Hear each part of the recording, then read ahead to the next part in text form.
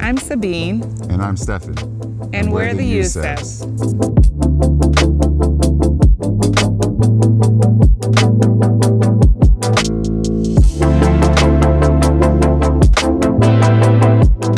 Growing up, one of my favorite movies was Alice in Wonderland. And I loved the idea of her shrinking down and living amongst the flowers. Now, as an adult, I realize it's more so an appreciation to be able to slow down and look at things from a different perspective and appreciate nature. And when I started seeing the tiny house shows on TV, it was like, oh, that would be really cool. And I love traveling, so there was like a double cool thing. He was definitely not with it initially, and we went to Atlanta just to stay in one. And at the time, I was like, okay, he's 6'4". Well, he's not gonna be up in the loft, so let me find one that has a downstairs bedroom. And where does he end up? In the loft. I was trying to isolate. So we have a huge house, right? And I created all these individual spaces so everyone can be in their comfort zone, right? But in our big house, we all just ended up congregating together. We have a big, huge L couch. I like to sit in this spot. She likes to be on, just cuddling with me, and the kids like to be cuddling on her. So we're all just utilizing like a fraction of the couch, and it just seemed like every space in the house, we would all end up in the same room. So it felt like a waste of space at some point. So when we stayed in the tiny house, I said, well, let me see if I can get away for a little bit, let them have some space, see if I can really live in this space, because the loft was definitely not appealing to me. So I kind of challenged myself to see if I could be comfortable in a different space, and it was fine. We were living in Massachusetts during the pandemic is when we decided, let's do this. Meet TJ, aka Tiny Journey, our tiny house. We're currently in Phoenix, Arizona, and we are living the tiny dream. We've been living in it for over a year, and it's a 38-foot long gooseneck that's 8.5 feet wide and 13 feet tall. We're currently parked in an RV park that's within the city limits, so we are close to movies, shopping, grocery stores, all the things that you need. This particular RV park has a pool, it has a hot tub, it has a clubhouse. Come on in, we'll show you around. As we get close to the tiny house, you'll notice that we have a little patch of grass. We are in Arizona where grass doesn't grow. Grass is a luxury, so we added this turf area just so that we can kind of lounge out here. And you'll notice this beautiful deck that I personally built. I found an example online and tweaked it to accommodate our French doors heading in. So the nice thing about the deck is that it actually breaks apart pretty easily for easy transport. So if you'll notice, this is not drilled in. So it's the same thing for both the top step and the bottom. And then the 3 panels, we just collapse down and take it on our way with us. Let's go take a look inside.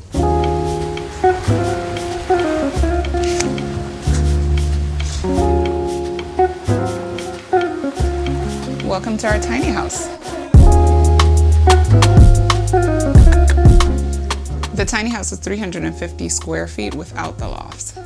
When we were trying to decide on what we wanted our tiny house to look like, some things that we kept in mind were the fact that we homeschool our kids, so we needed to have a specific place to do that, but we also have Stefan, who works from home and does IT, so we needed a designated space for him that can also double as desk space for the rest of the family. We also wanted to create a space that was warm and welcoming and had enough for each member of the family to express themselves and be comfortable in their own spaces.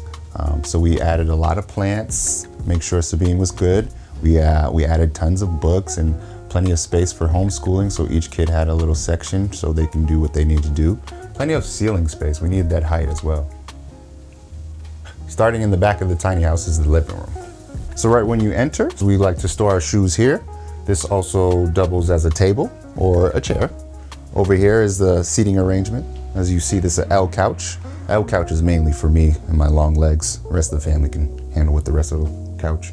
This also has storage underneath it, and it also leans back so that you can lay down and use it as a bed.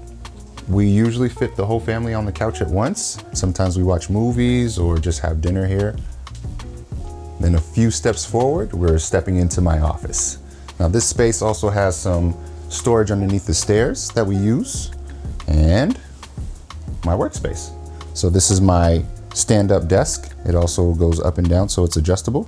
And it has my humongous monitor for editing, and I also double it so that half of the screen can use as TV, or sometimes I use the other side for just my work. So if the kids are sitting next to me, I can do my thing and they can watch a little of their TV. The kids, sometimes they use it for schoolwork. For the most part, the kids just use the whole house as their classroom, so any space is up for dibs.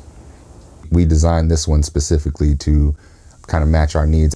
Honest, for a kid, it's like, oh, we get a tree house or we get our own playhouse. So they were completely stoked about it, especially visiting the different tiny houses when we were testing them out. They were very excited about it. And then when we were in the big house, we would like tape down the floor so that we could measure the spaces and see if we could comfortably settle the kids into the spaces.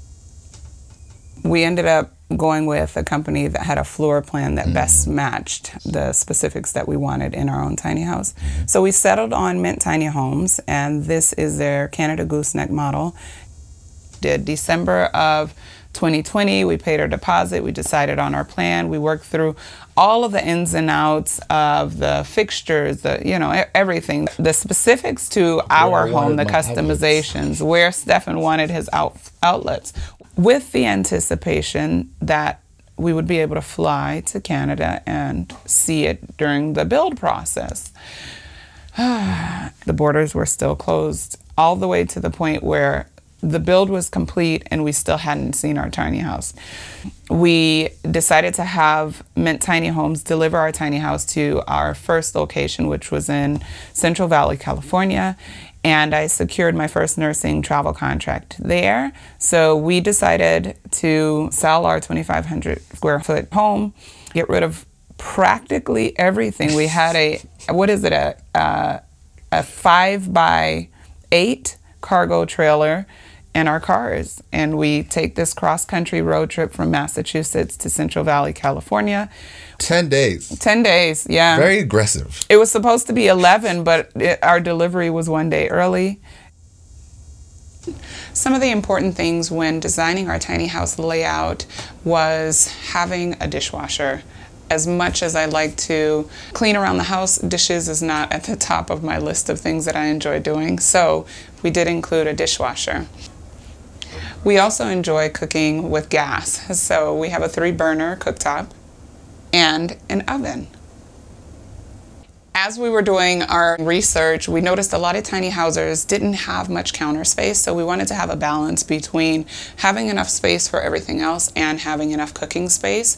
So in our kitchen, we do have ample counter space, and we also wanted to make sure that we had an adequate size fridge. So we have an apartment size fridge here.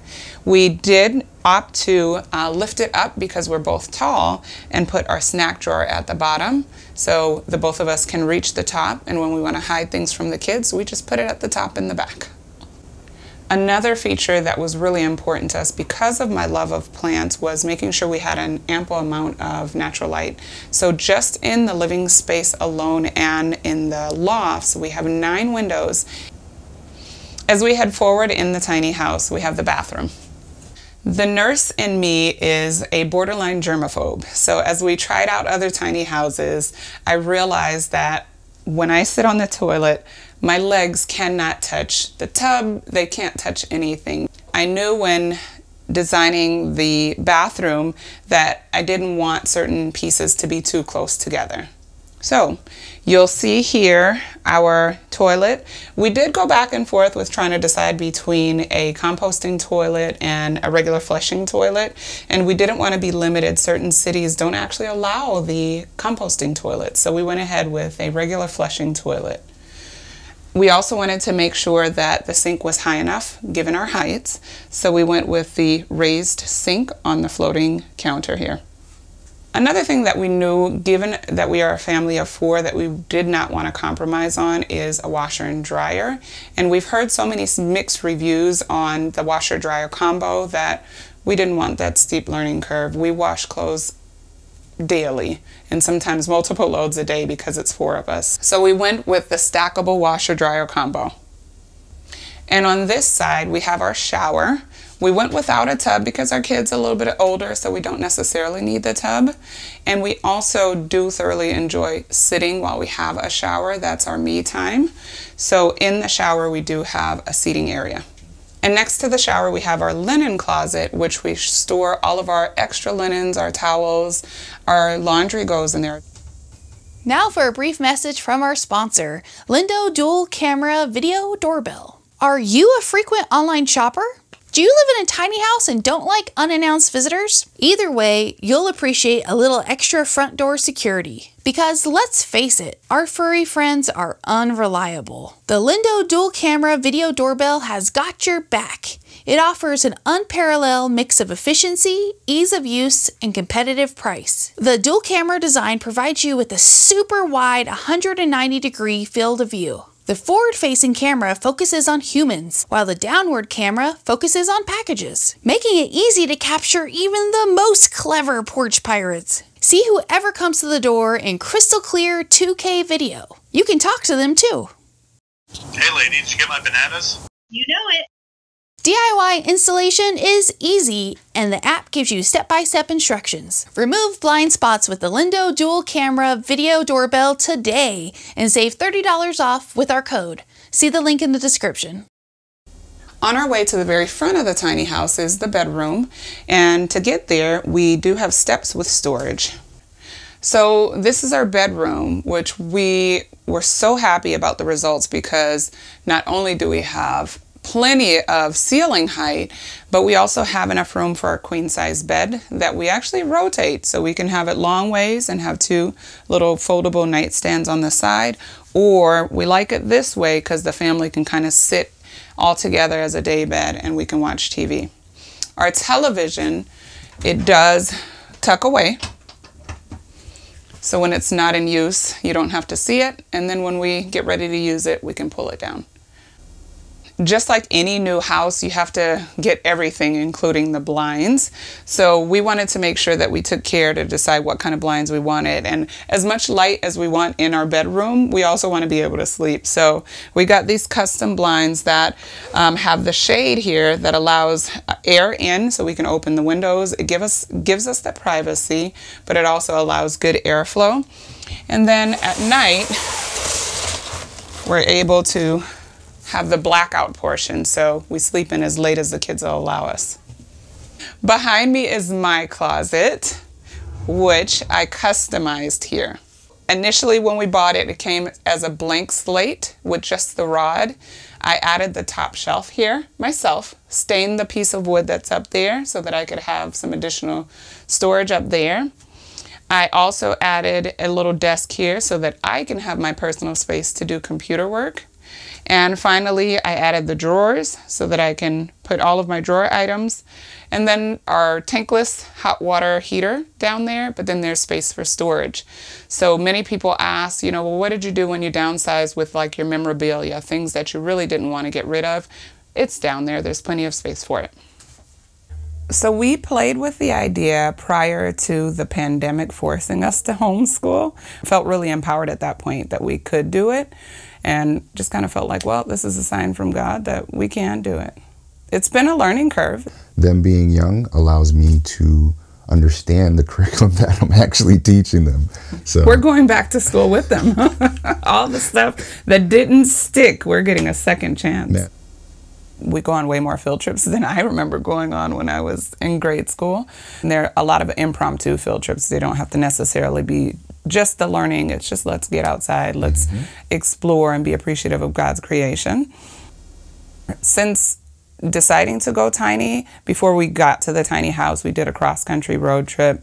They have seen so many national parks. They have been to Hawaii. They've been to San Francisco. They've been way more places than we had at their age. So that's the really great thing. And whenever we go to a new state, we make it a point to include that in their curriculum. And it was great before moving here to Arizona. I think we were in Target and Simeon stops and he goes, "Mom, the Arizona flag." And he points at something and I'm like, yes, that one stuck. So I think it builds resilience too. So we have a 5-year plan, 5 years, 5 states. That means for the kids, they're kind of like military kids in the sense that you're moving a lot. But for them, they're able to make friends quickly and deal with like long distance friendships. So I think it builds resilience. And then they learn people from different backgrounds and they get to build those relationships. When we grew up, we grew up in a classroom setting, and most of the time all you knew was those 4 walls. They're in a setting where they're learning stuff and they're actually seeing it. So whether we're learning about geography today or math, it's a lot more hands-on, and we get to practice things outside of the classroom that kind of relate to real life or why you might want to retain this knowledge. Mm-hmm. So just above us here, we have our secondary loft. In that loft, we have our office. We use it as our homeschool space. We also have a small library, just additional hangout space for the kids. So to get up to that loft, we use our ladder that we store just here behind the fridge. The kids love playing up there. Obviously, it's where all of their toys are, so they go hang out up there. In the loft, while we're doing our homeschooling, the kids have lap desks that they use. They have foam and backed chairs that they can sit in up there and a nice soft rug. They have the library that they can easily access their books. We have a printer up there and other different manipulatives and art supplies, and all of their school supplies are mostly up there. Heading up the stairs is the kids' loft, which Stefan will give you a tour of. Few more of these steps are used for storage, but come on up. So this is Sanaa's area where she has a nice little bed. She has a scenic view, and she also has all her little trinkets and dolls and toys. A nice little clock here just so that she can tell the time. But this is where she relaxes.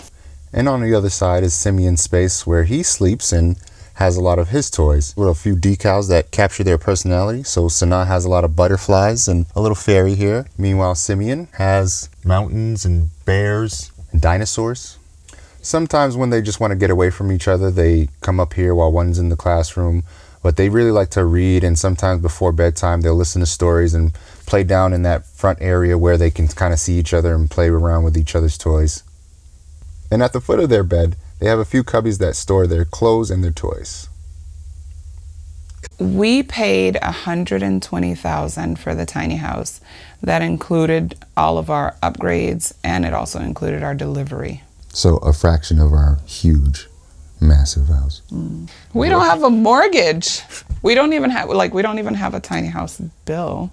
So when we sold our big house, that paid for the tiny house. We were able to cut all of our expenses down to a fraction of what paying before. Financially speaking, living in a tiny house is way more feasible than I expected, and the difference is so significant that that's what actually sold me. When we're talking about the bills and just keeping the lights on, it was becoming something that I dreaded. Seeing my paycheck and then seeing it go and not seeing it and within a matter of minutes was pretty depressing. So now we get to be way more irresponsible with our money, and now we get to travel, we get to see family more often, like she said, so the kids get to enjoy a lot more family time. So it's very interesting. We had to move away to learn that we can actually spend more time together. Right. We talk about the rat race, everybody being in the rat race. You get into debt to earn this degree, then you go to work to pay back that debt, and you spend so much time away from family. Like, living in a tiny house has completely turned that around. I work my 3 days a week. I can take time off of work in between my contracts. He's able to work from home, and we're both, even with our schedules, able to homeschool the kids, able to travel. It's like enriched our lives so much. since downsizing. And in terms of like the day-to-day living, it really hasn't changed that much. We might bump into each other a little bit more. After the first month that we lived in the tiny house, I remember sitting looking around like, what next? Like, what else should I feel after living in this? And really your life in terms of your home stuff, like you clean, you cook, all of that doesn't change that much. Your square footage changes. So it's easier, and people who don't usually clean up can participate, knowing that it's not such a daunting task. Yeah.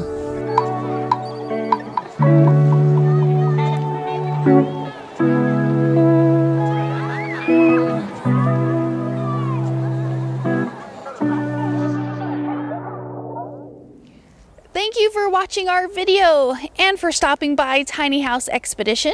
I'm Alexis. And I'm Christian. Don't forget to like, comment, and subscribe. And for more tiny home tours and stories, click the videos below. And join us on Instagram for bonus content, including face-to-face conversations with us. We hope to see you there. All right. Thanks, guys. Have a good one.